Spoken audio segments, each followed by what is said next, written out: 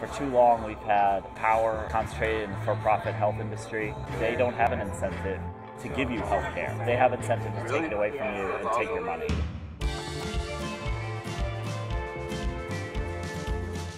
Medicare for All is a non-reformist reform. It's something that takes something out of the market and provisions it for social good.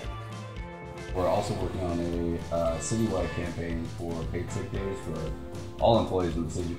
Everybody working in the city of Austin. 37% of Austin workers have no access to paid sick days and are forced to go into work when they're sick or lose their job if they have to miss a day. I've worked in food service industry for 15 years. They fire my coworkers at will, at whim, and that is so prevalent. And this is one small step on the path to changing that. We would be the first city in the South to guarantee our workers paid sick leave. This is my first time canvassing for any political issue. These are things that a lot of people can understand.